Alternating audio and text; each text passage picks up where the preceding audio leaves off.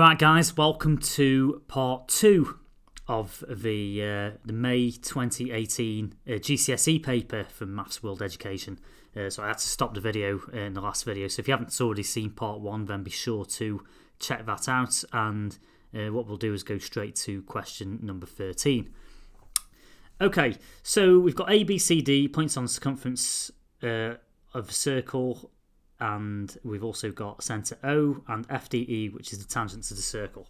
And we're asked to show that y minus x is equal to 90.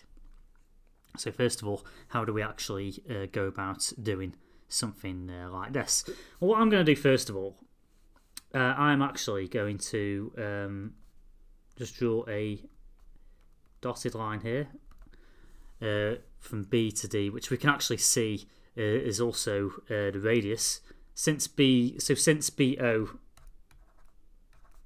equals OD, we can see that the angle OBD will be equal to BDO, which would simply be equal to x degrees. So we can actually take that value and we can put an x degrees there also. But what we can also see as well, that this angle all the way around here is actually going to be equal to 2 times y. Okay, because what we also know as well is that hopefully most of you are aware that all the angles in a triangle add up to 180 degrees. So if x degrees is this angle here, where at the point D, and x degrees is the angle at point B, then we can see at point O, so I'm going to rewrite this, BOD must be equal to, that's going to be 180 minus x, which is 180 minus 2x. But we've got all the information now for this this little circle that's going on here.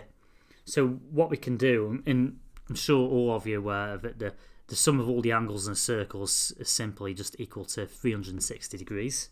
So therefore, 360 degrees will be equal to 2y plus this angle BOD, which was 180 minus 2x. So now what we need to do is to gather all this information together now and see how we get on, and what we actually end up getting. If we take the 180 to the other side, we've got 180 equals 2y minus 2x. Now if you divide both sides of the equation by by 2, then you actually get 90 is equal to y minus x, and that is the result that it's asked us to show. So we are all good. Let's now move on to part B. So it says Dylan was asked to give some possible values for x and y. He said y could be 200 degrees and x could be 110. Because 200 minus 110 is equal to 90. Is Dylan correct? Well, what do we know about 200 degrees first off? 200 degrees has to be equal to 100, and it has to be more than 180 degrees, so that basically means that it must be a convex angle. But look at this, look at y. Let's go back to the diagram. We know that the sum of all the angles in a triangle must be equal to 180 degrees. So there's no way any of these angles could be any more than 180 degrees. So basically y has to be less than 180 degrees. So I've just wrote in the answer for part B, is Dylan correct? No, Dylan is not correct. That's because those little dots there mean because y degrees is an angle inside a triangle, and y must be less than 180, therefore y cannot be equal to 200. It would be impossible. Time now to move on to question number 14. So it says the distance time graph shows information about a car journey. So here on the y-axis we've got the distance travelled in metres, and along the x-axis you've got time in seconds. Now it says use the graph to estimate the speed of the car at 5 seconds. So the best thing to do, if you've ever got a distance time graph like this, the way you actually measure the speed at any given time, notice it's not the average speed. It wants us to find out exactly what the speed of the car was going at exactly 5 seconds, and to do that means having to do a tangent along the curve at time 5 seconds. So let's draw tangents and see how we get on. So we want to draw the tangent, and then what we want to do is find out what the gradient is of this tangent. So let's just draw the tangent out here.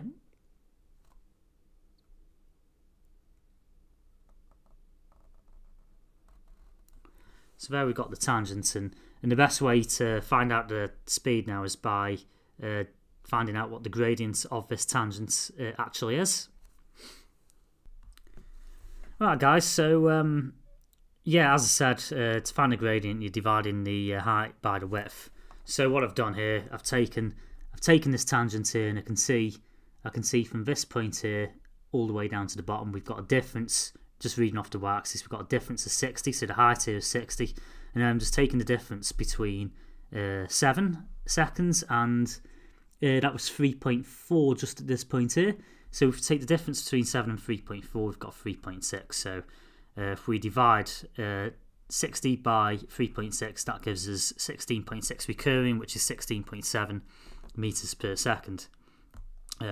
Normally with estimations and that sort of thing, normally the examiner will allow for like a margin of error by quite a bit. So don't worry about getting your sketch inch perfect. It doesn't have to be a work of art, but at the same time, make sure you use a ruler as well. Just demonstrate that you've tried to find the gradient the best you could. And normally, I looked at the exam solutions actually for this question, and the range was from like 11 to 19 meters per second. So your tangent could be all over the place, and you'd still get the correct answer. So don't worry too much about your sketches. Let's move on to the next question. Now, question 15, it says a darts team is going to play a match on Saturday and on a Sunday. The probability the team will win on Saturday is 0.45. Best thing to do here, I'm just going to complete the probability tree here. There's some of these probabilities have to add up to 1. So if we subtract 0.45 from 1, we've got 0.55 here. The team's not going to win on Saturday. If they win on a Saturday, yeah, the probability that they will win on Sunday is 0.67. So we can stick a 0.67 here. So the chances that the team's not going to win must be equal to 0.33. Okay, and then if the team does not win on the Saturday, so the team spirit's quite low, you know, they might have lost a bit of confidence, probability that they will win on Sunday is 0.35. So we can stick a 0.35 here. The team would win on Sunday if they don't win on the Saturday. And if they don't win again on the Sunday, on the condition that they didn't win on the Saturday, we can see the probability of that is going to be 0.65. So we can see here the probabilities here have to add up to 1. The probabilities here have to add up to 1. And here they have to add up to 1.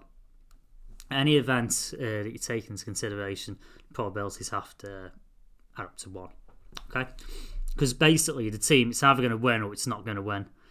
Okay, there's nothing in between. Okay, not win. That's obviously if there's a draw, team's still not going to win. Now it says here find the probability. So we've completed the tree diagram. Now it says find the probability the team will win exactly one of the 2 matches. So we've got 2 possibilities here.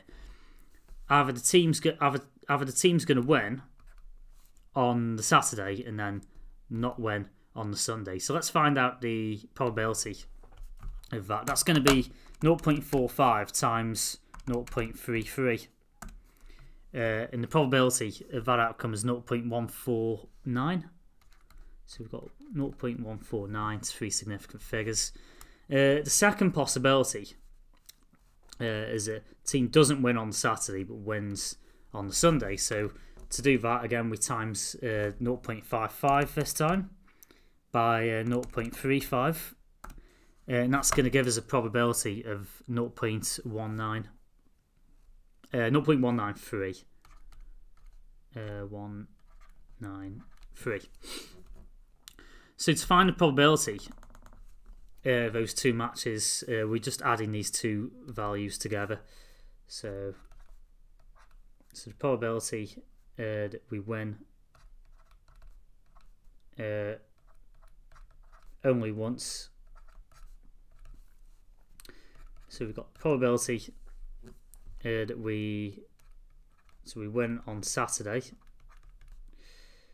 but not win on Sunday, and then add in the probability that we win on Sunday, but we don't win on Saturday. So we're just adding these two values together. We've got 0.194 plus 0.193. I'll just work that out. And that gives us 0.342.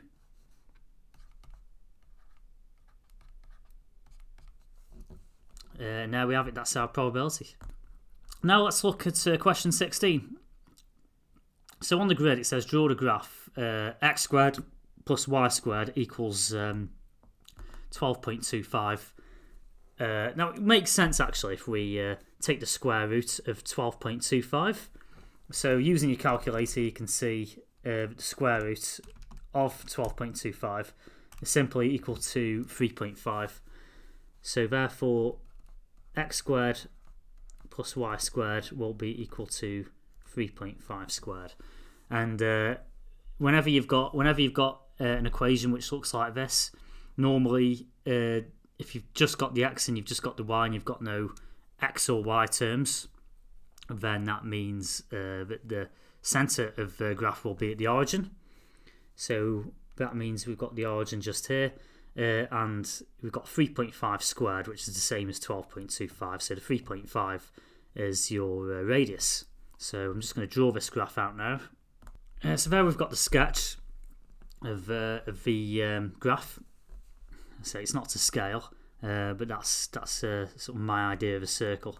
And then it says hence find estimates for the solutions of a simultaneous equation. So we've got x squared plus y squared equals 12.25, which is this curve here.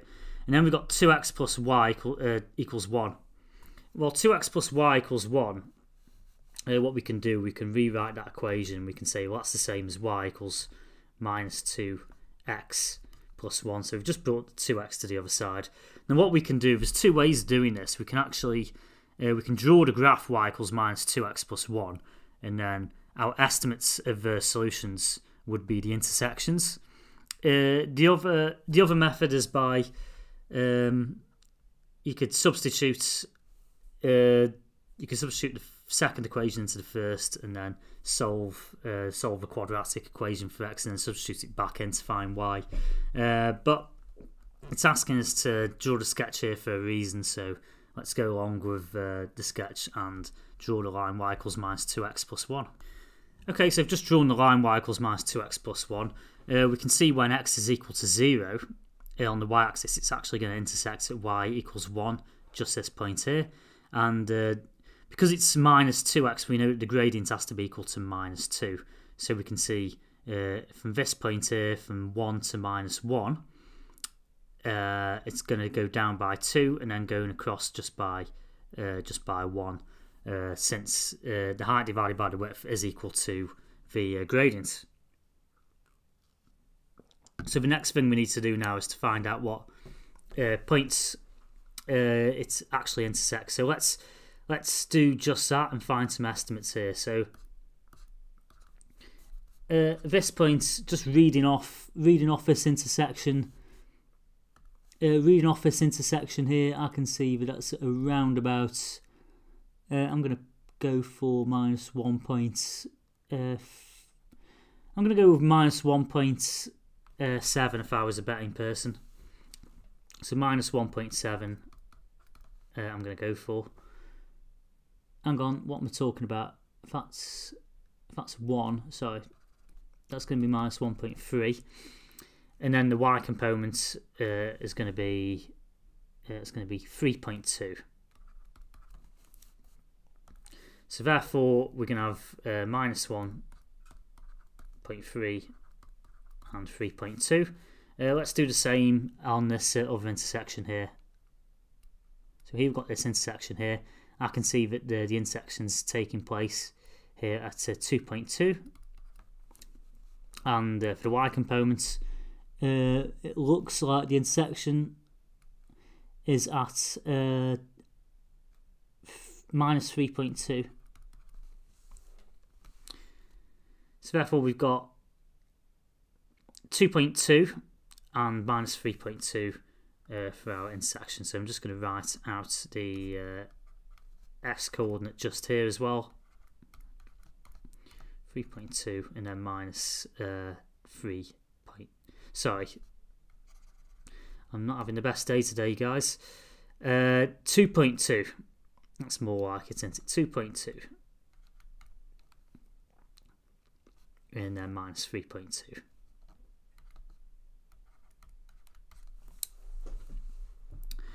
Okay. Okay, let's move on now to the next question. Question 17. So now we've got another graph question, but this time it's the histogram. So it says the histogram shows information about the times taken by some students to finish the pizza. So it's giving you this table, and then it's also saying complete the frequency table. So what we need to do, it tells us for this particular area that the frequency is 4. So that means the area of this bar, if you like, is actually equal to 4. So it makes sense. It makes sense, doesn't it? If what we can see then here, if we split this up into boxes like that, each of these different boxes is actually worth an area of 1. So looking at this second interval here, when t is between 5 and 15, which is this second box here, what is our area going to be? And I can see already that the area here is actually going to be equal to 4. So we can write a 4 here again, and then for the next one, if this is going to be 4, I can see that you've got a 1 there and a 1 there. So we can give this a 6, and same again. We got 1, 2, 3, 4, 5. So for the next interval, we can give a 5, and then I can see here we got 1, 2, 3, 4. So therefore we have 4 for our next interval. And there we have it. That concludes our table. Now for part B, it's saying find an estimate for the lower quartile of the times taken to finish the puzzle. So the best thing to do is to actually count up these frequencies and just find out exactly how many students participated in this study. So let's do that. Let's count up the number here. So we've got, what have we got? We've got total frequency was 4 plus 4 plus 6 plus 5 plus 4, and you can see that's equal to 4 plus 4 plus 6 plus 5 plus 4. That's giving us a total of 23. Now it's talking about finding an estimate for the lower quartile. So what we want to do in that case is divide 23 by 4 and find out how we get on. So 23 divided by 4 is actually equal to 5.75.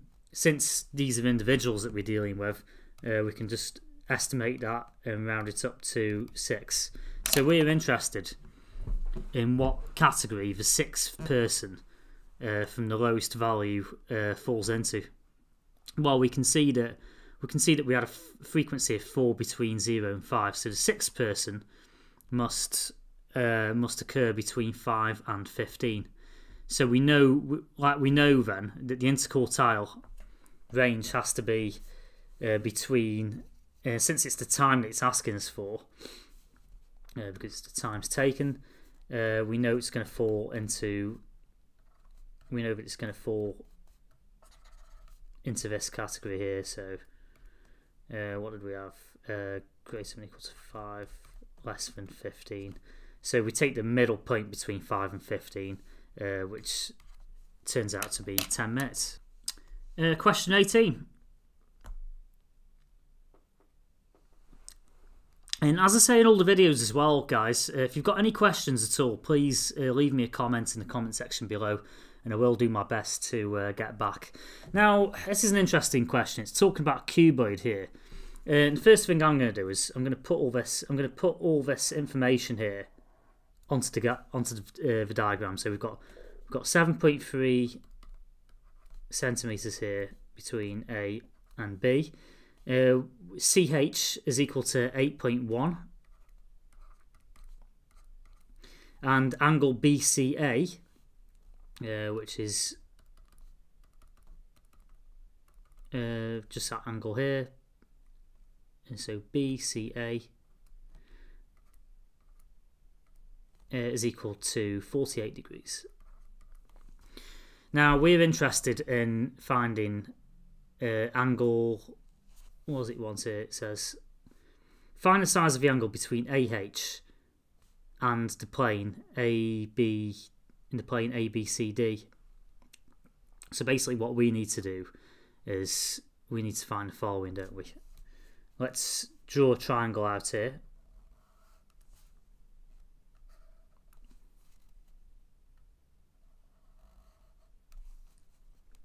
And of course we've got a right angle here.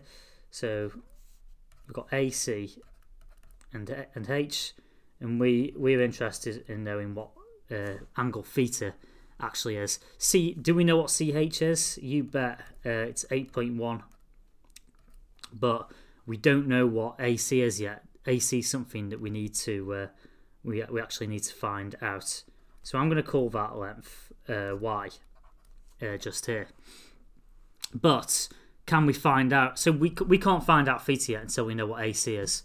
But can we find AC? Is that possible? Well, yes, it is, because we have to go off this other diagram here that I'm going to draw out. So I'm going to draw out another diagram here where this is point A, this is point B. We can see that the length here is 7.3. AC is what we are trying to find here. Which is Y, and we already know as well that the angle ACB is equal to 48 degrees, so we've got 48 degrees here. So now we're actually using all the information. So how can we find out Y here? And the thing to do is to use SOHCAHTOA. So what can we see based off 48 degrees? What can we deduce about this length 7.3? Well, we can see that that's actually equal to the opposite, can't we? So we can see that the opposite divided by the hypotenuse is going to be equal to sine 48. So we've got 7.3 over Y is equal to sine 48. So what we need to do now is to rearrange this equation to determine what the value Y actually is. So Y, once you've rearranged everything, is simply equal to 7.3 over sine 48. And what you actually end up getting is this length here. You end up getting three significant figures, 9.823.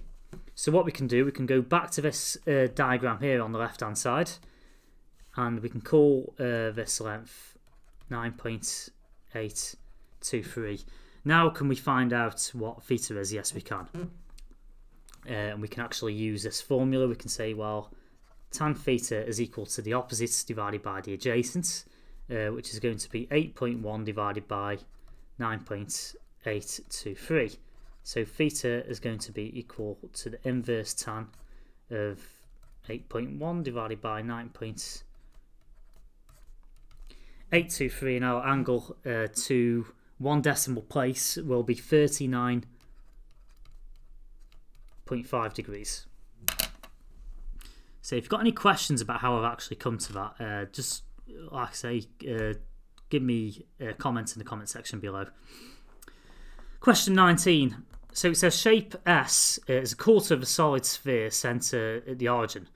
The volume of S is 576 pi centimetres cubed. So looking at this, it's giving us the volume of this shape, which is a quarter of a sphere, but we need to find the surface area. So what's the common denominator here? What do we actually need to find out? We need the radius to find out what the surface area is of the shape, but we don't know what r is yet. So we need to use this information here. And what I can see, it's a quarter of a shape, so we can see that 4s is actually equal to the volume of a sphere, which is actually equal to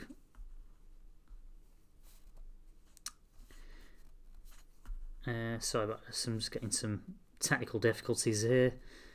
So that's the same as 4/3 pi r cubed.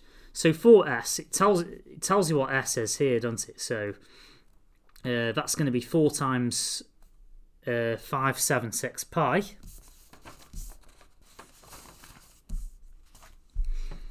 Okay. 576 pi is equal to 4/3 pi r cubed. Now the thing to do now is to actually find out and do some calculations. So let's do just that and see how we get on. So here we've got 2304 times pi equals 4/3 pi r cubed. So we can actually cancel out the pi's here, and we can see that r cubed is going to be equal to 3 times 2304 divided by 4, and that comes to 1728. So for r we just get the cube root of 1728, which is 12 cubed, so the cube root is simply equal to 12. So now we've got the radius. It's saying, but it wants the surface area of S, not the surface area of a sphere. Okay, so there's 3 things we need to take into consideration here. We need the surface area of this semicircle here, the surface area of this other semicircle. So it's basically the same as a circle if you think about it, the area of a circle, because we're adding 2 semicircles together, plus a quarter of what the surface area is of a sphere. So let's focus on the outside surface area first. So the surface area of S is going to be a quarter of the surface area of a sphere plus 2 plus these 2 bits here, which is simply the pi r squared. So what we got a quarter times the surface area of a sphere, so that's going to be 4 pi times r squared, which is 12 squared, so that's 144, plus pi times r squared again, which is pi times 12 squared, which is 144. This dot here just means it's times. So let's break this down. We've got a quarter of 4, so the quarter cancels out with a 4, so we've got 144 pi plus 144 pi again, which is 288 times pi. but it wants it to 3 significant figures, doesn't it? So 288 times pi actually ends up being 905 centimetres, and we've got to get the units right. Surface area, so it's centimetres squared, and that's to 3 significant figures. And there we have it, guys. That is our final answer. Question 20. So a much easier one than the previous few questions that we've had. This first bit, part A, is just worth 1 mark. So it says, Martin did this question. He rationalised the denominator 14 over 2 plus root 3. So this is how he's answered the question. So let's have a look. What's he done so far? He's times the top and bottom by 2 minus root 3, which is absolutely fine. That's okay. He's multiplied out the brackets on the numerator. We've got the 28 minus 14 root 3. That looks good. Now, when we multiply out the brackets here, we've got 2 times 2, which is 4. So he's got that. We've got 2 times root 3, which is 2 root 3, minus 2 times root 3, which he's got. Now, square root of 3 times minus square root of 3 is actually equal to minus 3.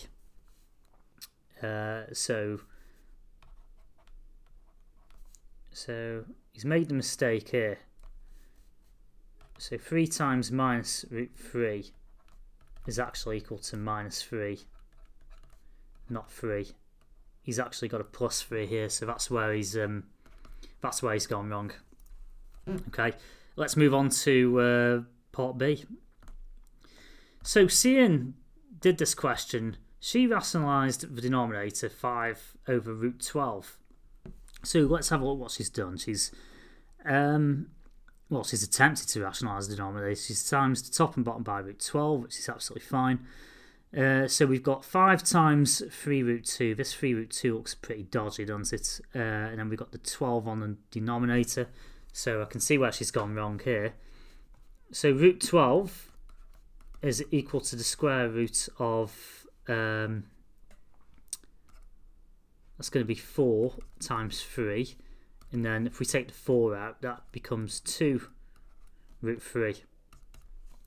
So it's actually 2 root 3. It's not 3 root 2. Okay, so that's where she's gone wrong, just there. Okay. Let's have a look now at the final question, which is question number 21. There's no further questions, is there? No. So this question's worth 5 marks. So it says Jackson is trying to find the density in grams per centimetre cubed of a block of wood. The block of wood is in the shape of a cuboid. So these are the measurements. So this cuboid here.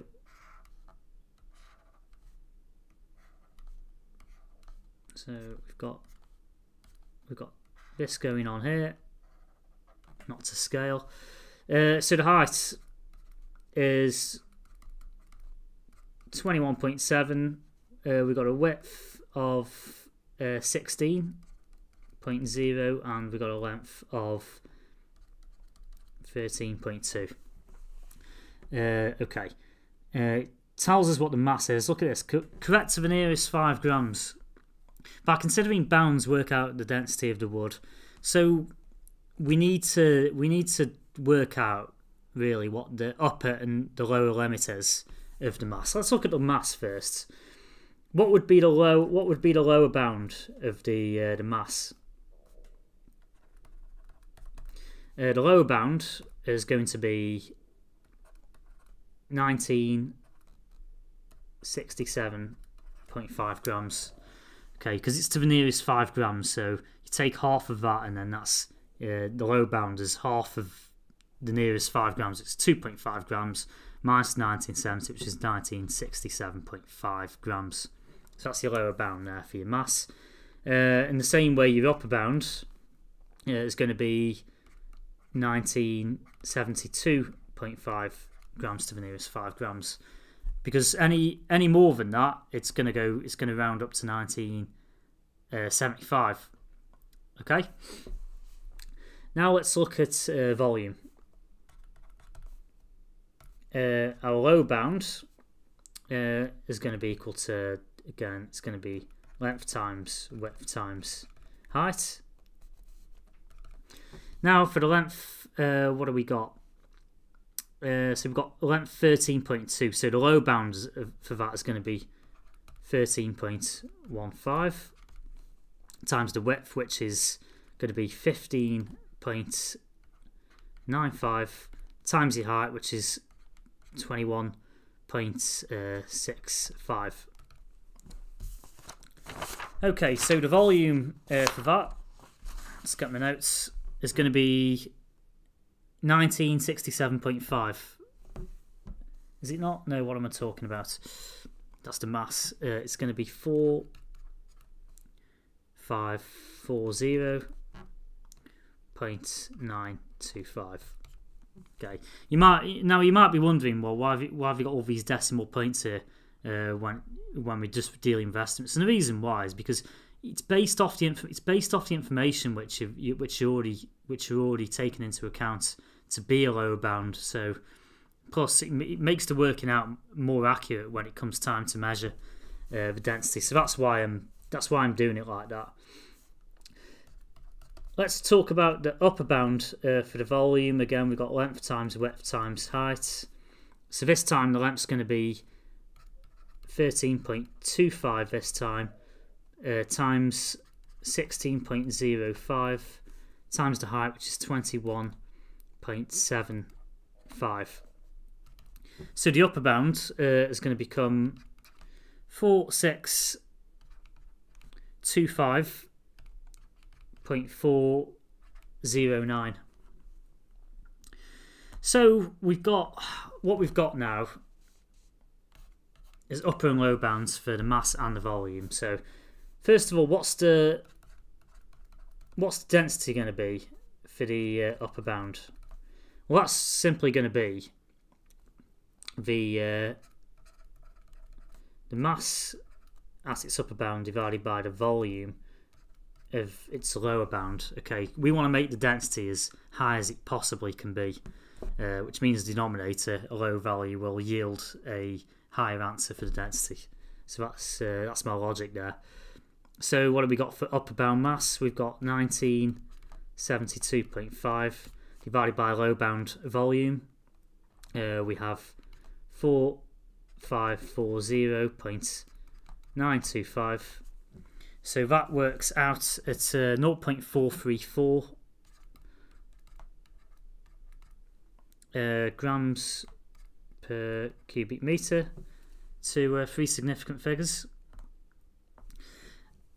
And what else have we got? We've got the density lower bound is going to be the mass lower bound divided by the volume of the upper bound. So running out of space here, guys. That's going to be 1967.5. And that's going to be divided by 4625.409. And that works out at 0.425 grams per meters cubed. So it does actually go, going back up to the top, it does actually ask us for an estimate, doesn't it? It's saying, please give a reason for your final answer. Give your answer to a suitable degree of accuracy. So that's quite a loose term, I think. So what can we deduce based off these two possible answers here? Well, if you do it to two significant figures, our final answer is going to be 0.43. And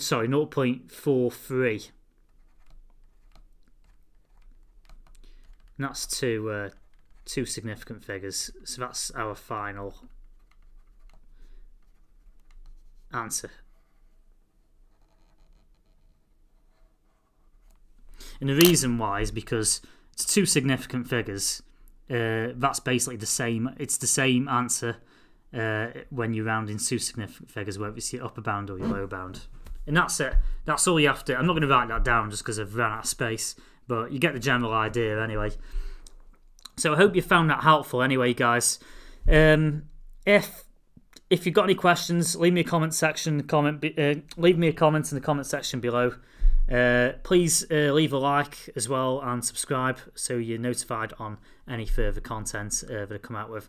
Anything else you want me to talk about, just let me know. Thank you very much and see you in the next video.